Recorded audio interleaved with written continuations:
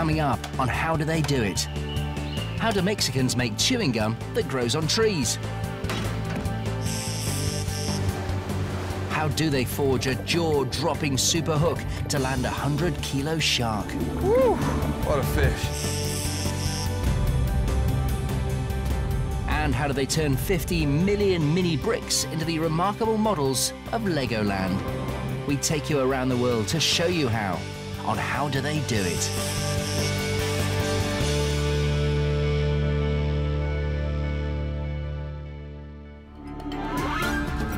More than 370 trillion sticks of chewing gum are consumed every year around the world.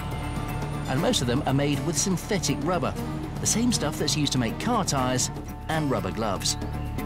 But deep in the Mexican rainforest, fine organic chewing gum is still being made as it was hundreds of years ago. So, how do they chew it? Mexico's Yucatan Peninsula, an area rich in history, mystery and ancient ruins. The Mayans built massive pyramids here, practiced human sacrifice, and like nothing more than chewing gum. They've been making gum here for 1,000 years. And deep in the Mexican rainforest, farmers continue to follow those ancient footsteps. For 6 months of the year, pickers like Pablo Chable and Arturo Novello enjoy a simple life, harvesting the trees. The gum they seek is called chicle, the chewable sap of the sapodilla tree.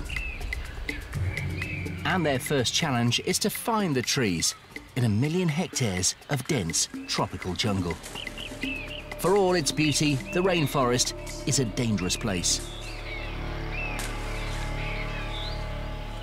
Hay que andar con cuidado porque acuérdate de la culebra que vimos ayer. Con las culebras, ya ves que es peligroso ahorita. Calmado con los puercos, el jaguar.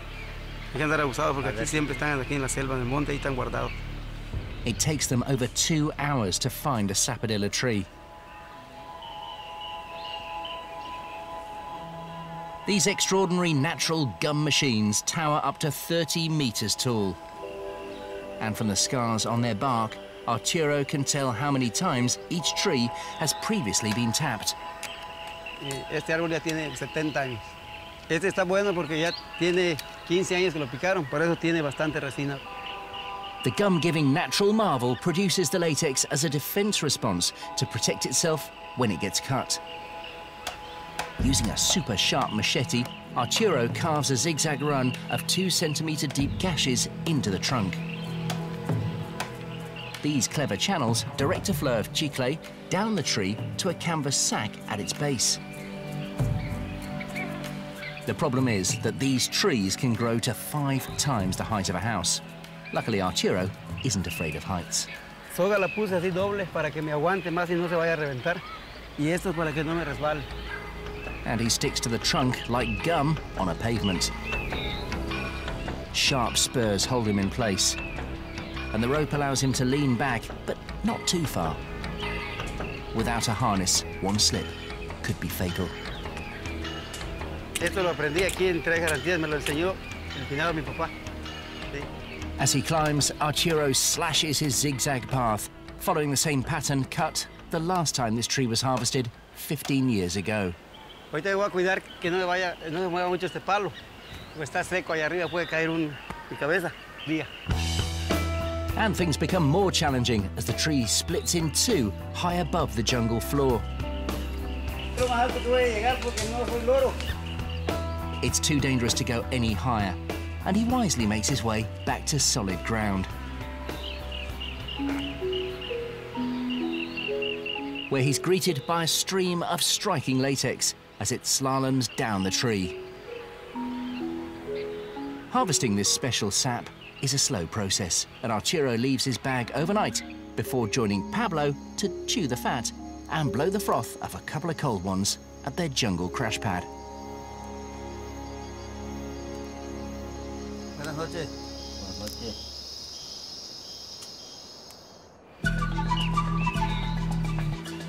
The next day, Arturo returns to pick up his bag. Esta ya está llena, la voy a quitar y ya me voy al campamento.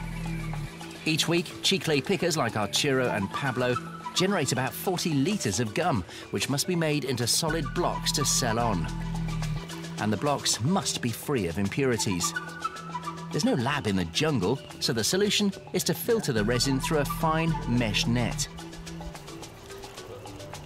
15 árboles piqué para sacar esos 20 litros. But it's still a long stretch from a block of chewing gum. A huge cauldron is filled with 25 litres of chicle and heated over a jungle fire. It's a job for two, and it can take 4 hours to transform this into something chewable. Si me detengo, se va a quemar y tengo que sacar la humedad. Overcooking will ruin the whole batch. Undercooking won't make for a good chew. Creo que ya está listo, Arturo. Chicle is sold in blocks.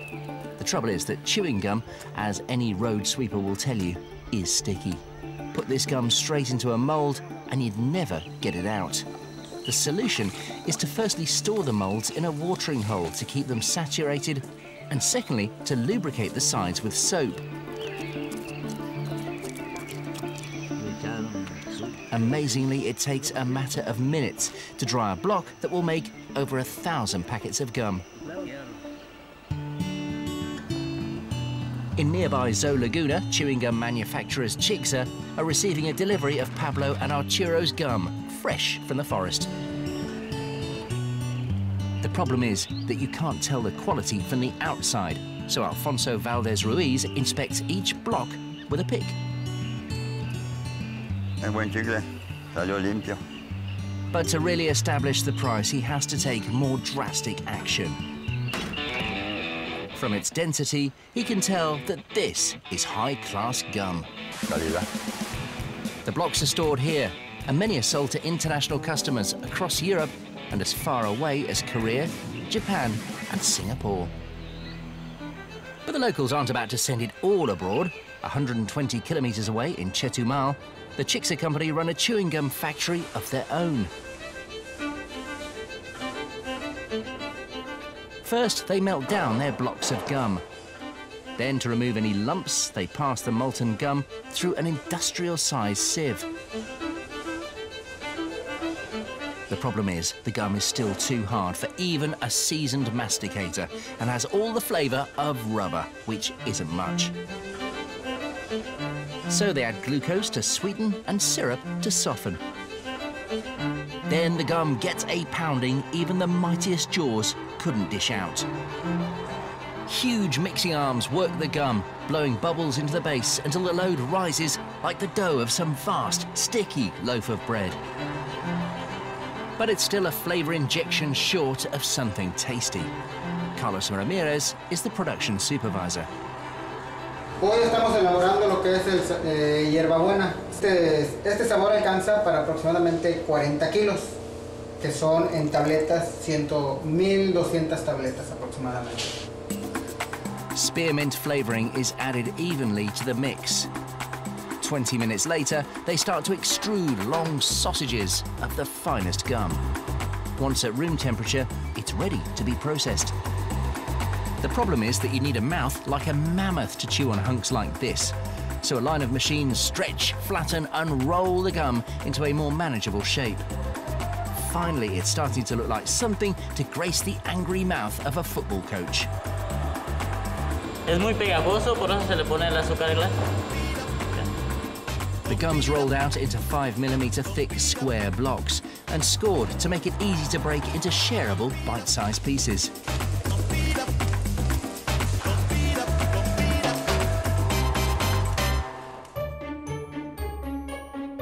And finally, it's ready to face the ultimate test, jaws. Executive Director Manuel Aldrete is the brains and mouth behind Chixa. Muy suave.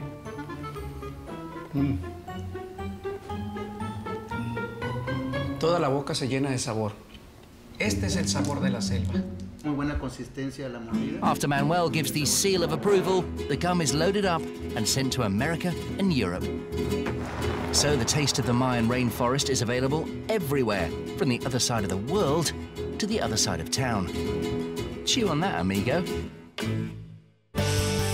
Still to come, how do they forge fishing hooks strong enough to reel in monsters of the deep? And how do they construct the fantastic plastic creations of Legoland? Join us after the break to find out how on How Do They Do It?